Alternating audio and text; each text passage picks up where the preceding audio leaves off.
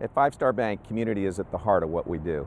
Every day we strive to have thoughtful solutions for our customers and help our communities prosper. Honest dialogue about the issues affecting the region is vitally important to that prosperity. We are proud to be part of the conversation and hope you'll join in.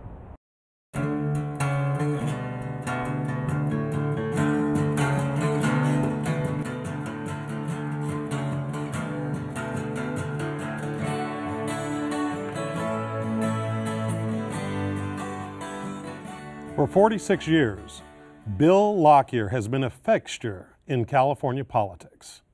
Elected to everything from school board member, assemblyman, senator, attorney general, and finally state treasurer, Mr. Lockyer has seen California and its people from many vantage points along the way. Given his announcement that he will retire at the end of his term, he joins us on Studio Sacramento to discuss the prospects and challenges of the state he has served so long. Welcome, Treasurer Bill Lockyer. Thanks, Scott. So, why the announcement right now? Well, it became clear to me. People asked all the time, can I help in your campaign? What are we doing? And I didn't like the evasiveness to say, well, maybe, when I kind of felt, my God, I wasn't going to run. And then there are people that deferred, that said, Bill, if you're going to run, I'm not going to run, but keep me informed. And I want to be fair to them and let them have a chance to get campaigns going. Sure. What's changed for you? Well, I've done all these things. Nothing's really changed in the sense that I love state government and trying to solve problems. But I've been a fiscal manager for 8 years, and it's sort of another 8 years of that isn't what I want to do. And so, assuming a re-election there, but so I need to do something different. Right. And it's really kind of simple. You took the helm of your current position right before the beginning of the worst economic crisis of any of our lifetimes. Yeah. What was the scariest moment? Well, I don't know that it was ever scary, but the difficult time was when you'd see the necessity of very deep budget cuts and the reticence of policymakers to just do what they had to do to get the budget in balance, and being one of the growing up voices that would tell them that's the right thing to do. Then secondly, when the feds were talking about the bailout of the banks, and it was very controversial with people. Sure. And I would get calls from Congress people that say, do we need to do this? And I'd say, well, you're in Congress, not me, but it looks like if you don't do it, the depression is going to be really bad and the unraveling of finance much more significant. Rahm Emanuel, the mayor of Chicago, said at the beginning of the crisis, he coined a now famous line, which is, never waste a really good crisis. And did the crisis force decision-making that you think ultimately is helpful for our state, or did we not? Did we get up to the corner of the line and blink? Well, there's two halves. Okay, the state did what we have to do, and now we're seeing the benefits of that. Now, the cuts in state and local government for California are about twice as deep as the national average. So they really had to make deep cuts here compared to others, but we're now coming out of it. The federal program, unfortunately, was turned over to every congressional subcommittee.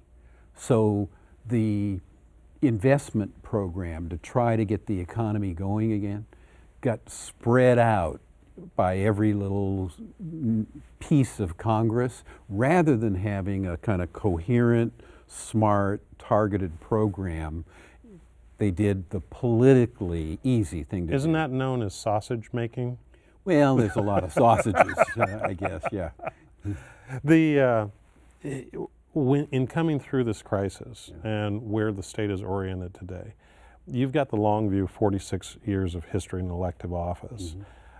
How is the state of the state today from your vantage point? Well, remember, government adds a little bit of value to what's going on, but it's mostly the private sector that drives the engine. And so what we're seeing now is a terrific pickup, more jobs being created in California than almost anywhere in the country at a faster rate. Construction's coming back finally. So we're looking at some good years. Demographically, the state is very different today than it was 50 years ago. And I think that's exhilarating. We've done what the country did, which was skim the planet for centuries, bring the risk takers and the dreamers here. And so we have a unusual cluster of that. Now, they don't herd very well, but they're inventive and creative, and it's great. So that's a good thing. State government, we're actually about the fourth thinnest state government in the United States. Really? Yeah. So in terms of number of employees per capita, they're all of those red states that complain about government spending, they're spending more than we are. Well, let me ask you a question. We're talking about state spending and government. The one office that most people are aware that you had an interest in addition to all the many you've held, was governor. Sure.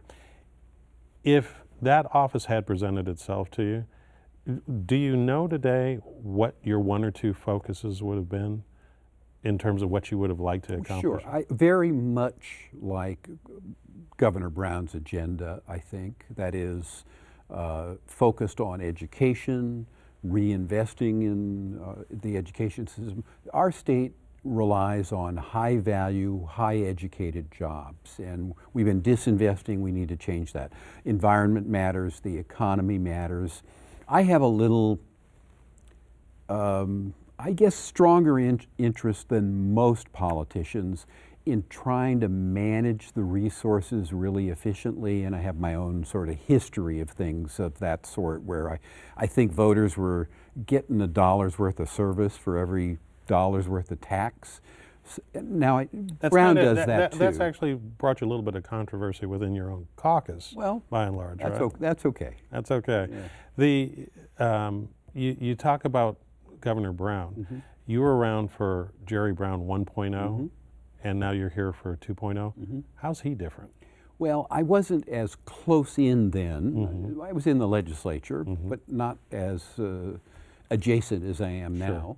But he seemed certainly more focused, more confident about how to manage and what the challenges are, thinking long term, not thinking about the presidential campaign next year. And so those differences show. That probably helps get rid of a few distractions. I think it does. And in fact, it's one of the problems in California is most governors think that they're now a candidate for president. And so there's a lot of distractions that would be better if they just focused on California. Well, you know, that's also true in your former life in the legislature. Post Prop 140, all we've seen is a churning, you know, time. Everyone's looking for their next office. You know, looking back in hindsight from today back to when Proposition 140 was passed, what do you think, to the good and to the bad, was the results of that decision? Well, the good is a short list. But, you know, there has been turnover, and so new voices, new people, more minority representation than might have otherwise been the case. There was always some turnover, maybe even as much, but you didn't have some of the senior members that added a little spice to the stew. You know, Frank Lannerman, Republican from Pasadena, who was interested in mental health, or John Vasconcellos and others that did budget and budget work for a long time. So we miss that. So we all talk about that, the embedded knowledge that's gone. There's two more substantial things. The first is when you have these rollovers, it amplifies the amount of campaign money that has to be raised. Most incumbents don't have to raise a lot of money to get reelected. They do a little, but it's not a compulsion like it is whenever there's a first time I'm running type race. And so it just means the system generates more fundraising and, because of that derivatively, more special interest influence. The other thing is newly electeds are almost always advocates. It's the nature of, yeah, I mean, I'm going to go to Sacramento and they've been doing this or that wrong and I'm going to fix it. And so And the new ones are understandably Right. that way, and we always want some of that in the blender. But what you find with some reflection and time is the legislature is the social glue in a diverse society. Really? Where all of the interests, the regions, the professions, the economic and other philosophies, they all kind of mix together. And so when it works well, everyone can feel like somehow the system accommodates my views or needs. Not all the time, but enough to make it feel like it's working. You're heard. Yeah. Now that means you need legislative leadership that are skilled mediators, because that's really what you're doing. And the advocacy role makes it hard to be a mediator. And so we miss that with the term limits. The other thing that I just have to mention is this, is that there is a perception that partisanship is worse today, and the lack of people reaching across the aisle to work together toward common solutions than in the past. Is that true, or over the span of time, are things about the same, it's just people get forgetful? People do forget and blessedly remember the nice and good things probably through the fog. But I do recall two things happen. One is I think our constituents now are polarized. So it's not just the electeds. The Republican right has a substantial voice in the Republican Party that it didn't have before. The Democrats are more reliant on public employee union support rather than private sector support than they used to be. And so both of those things make for different politics and policy and conflict. There used to be more time to just spend time together. And friendships and trust and shared perspectives got fleshed out in ways that they don't when you're turning so fast. Of all the work that you've done, you know, we go back to assembly member, you were on the school board and with your central committee back in your hometown. What, if you, just quick association, what are the things that you leave behind that you've done that you're most proud of? Well, it's a long list for me. So if I had to just winnow, the San Francisco Bay Trail, it's almost 500 miles of recreation opportunity opened up around the bay. Consumer protection things that weren't, no special interest really cared about, but things like if you're going to get called for a jury, don't keep people there endlessly. You know, call them for one day, or if they get onto a panel for a trial, one trial. If you're expecting people to wait at home for the cable TV guy or the phone or furniture delivery, tell them when you're going to be there within a 4-hour window. So there are things like that. It's interesting that you would go there, because those are sort of Joe Lunchbox, bread and butter type issues, and you're not talking about some grand multi-billion-dollar thing. That's actually surprising. Well, they're practical. And, you know, and then I spent a lot of time working on social insurance things, because health insurance and things like unemployment and disability and child care impact people's lives in ways that these sort of grand schemes don't. And I always thought that was worth my labor. You know, after 46 years, and when you retire out of this office, is it at all scary to think about waking up the next day and not having an elective office to go to? Well, I don't know what I'm going to do next. And so there is this sort of cliff effect feeling. Sure. But I'm ready for that. It's whatever it is, it'll be fine. 2012 was a tough year for you. And so I have to ask, how are you doing?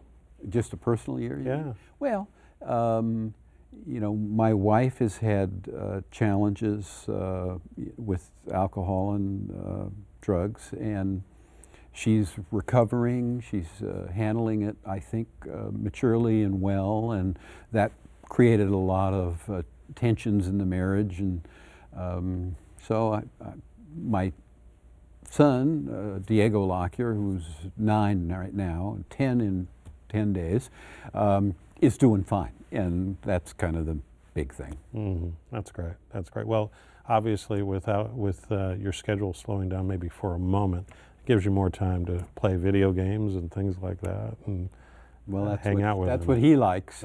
Yeah, that's right. Last weekend we did the American River rafting, which for him was the first time to do that, and he just had a ball. Wow. Okay. As you look today at some of the issues facing the state, and because you're the treasurer and you work with the investments of the state, among other things, where is it that you see opportunity that is yet underdeveloped in terms of using the power of PERS and STIRS to try and advance statewide objectives? What would you like to see happen? Well, we wish, of course, that there would be very robust, healthy returns so that the beneficiaries get the pensions and health insurance that they've been promised. So that's the aggregate thing. Now, we'd like to do more investing in California, and not just global investing as a big pension fund, but make sure that our money and California taxes are benefiting Californians by investing here as much as we can. In my job as treasurer, of course, I do a lot of the bond financing. And so building the schools and transit facilities and levees and so on, we've doubled really what occurred in prior administrations in that respect.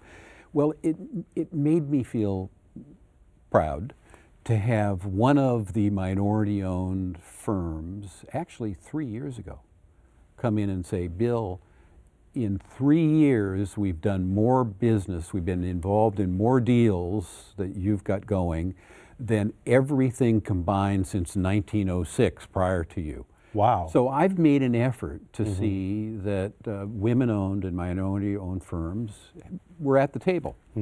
Well, we need to keep doing that with the pension fund investments also. Right.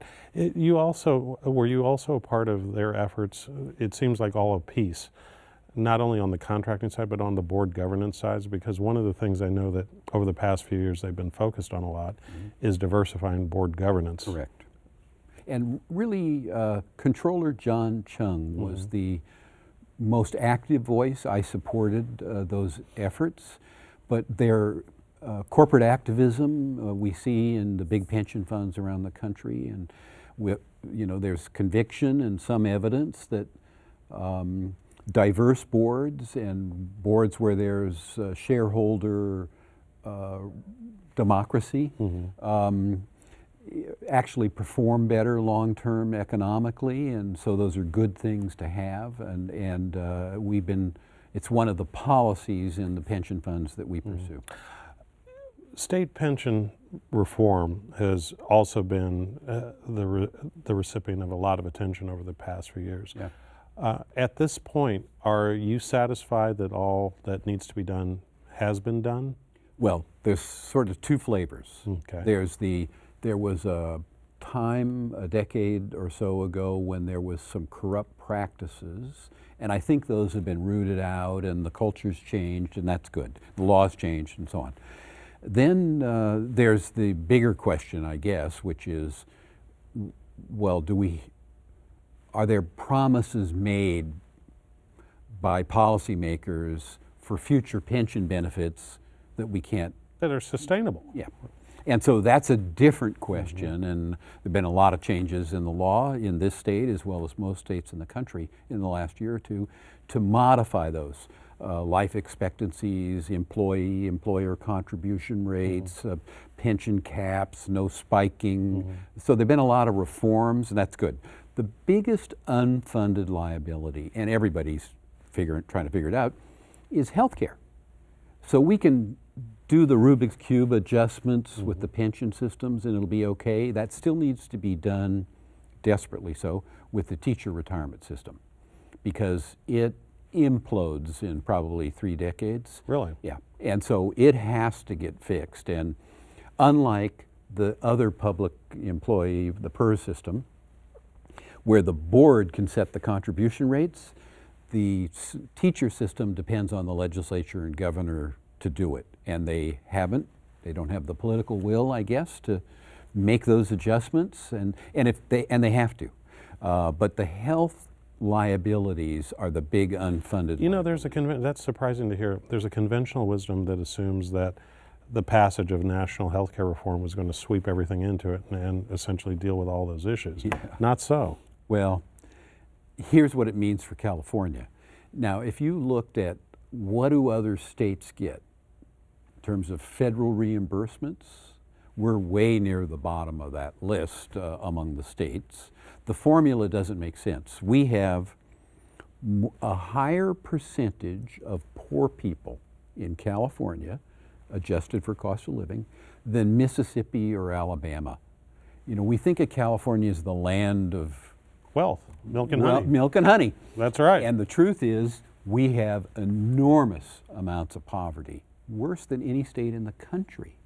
And so we've got to deal with that in a smart way. And what happens with respect to healthcare is just the next decade, what we will have to pick up as a state, the difference between the average reimbursement levels for health and what we get is $300 billion.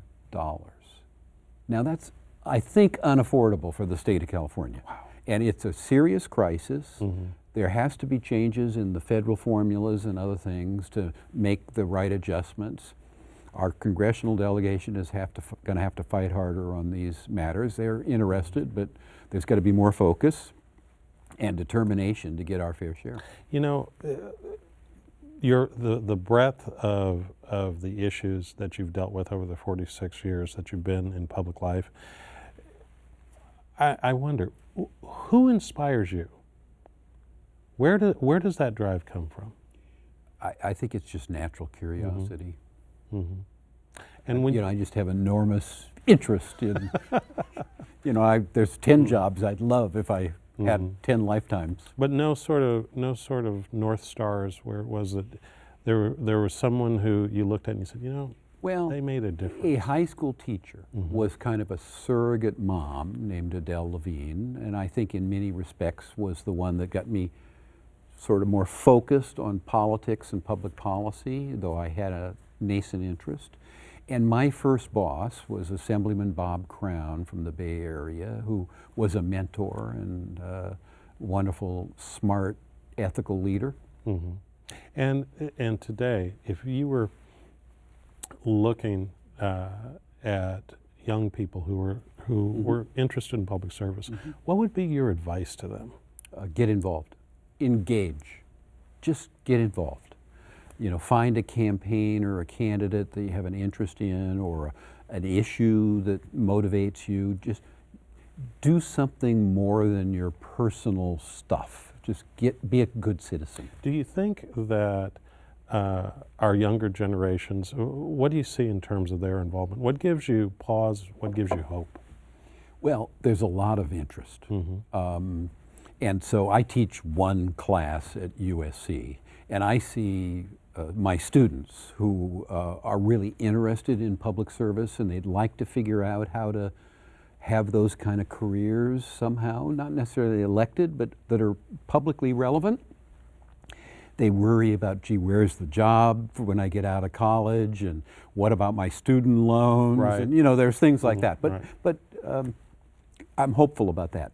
What is discouraging is how little interest there is of the general public in being informed and involved citizens. We know at election time, we try to get them interested, and you wind up with a Los Angeles mayoral election, where if you get 20% of the voters even voting, it feels like it was okay. That's terrible. People lay that off on technology, entertainment choices, things like that. What's your theory for what's at the root of that apathy? And how do we get people back in? Thinking they don't count. Really?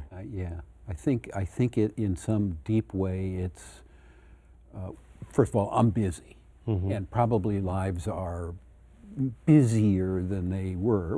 In the United States, our work days tend to be longer than in most countries, and family burdens and the number of families that there's a single parent, and, you know, all the reasons there's stress and time demands.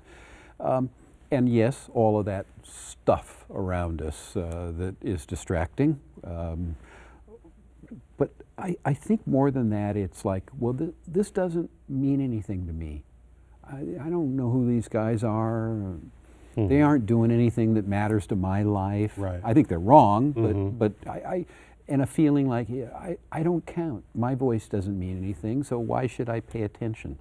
And in our last few moments, give us your advice to Californians in terms of what you think are the important things for us to do in order to restore our state back to its former glory. Well, keep dreaming, whether it's personal ambitions or community ones. Just keep dreaming. And I guess maybe I wanted to say about that, Scott, that there's never been a big place anywhere on the planet in the history of our species where the fundamental principle was everybody counts, that every voice matters. What a wonderful idea. Now, for those of us in public service, we get to kind of push the edge of that a little bit on gender equality or race or sexual orientation or other things, but people ought to keep that going. And all right. And we will leave it there. Okay. Thank you very much, Mr. Treasurer. Best wishes to you and best wishes for the future. Thanks, Scott. Well, that's our show. Thanks to Bill Lockyer for being our guest, and thanks to you for watching. For Studio Sacramento, I'm Scott Syfax. See you next time right here on KVIE.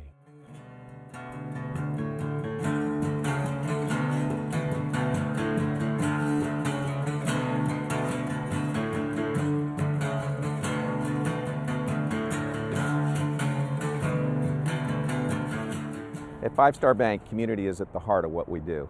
Every day we strive to have thoughtful solutions for our customers and help our communities prosper. Honest dialogue about the issues affecting the region is vitally important to that prosperity. We are proud to be part of the conversation and hope you'll join in. All episodes of Studio Sacramento, along with other KVIE programs, are available to watch online at kvie.org/video.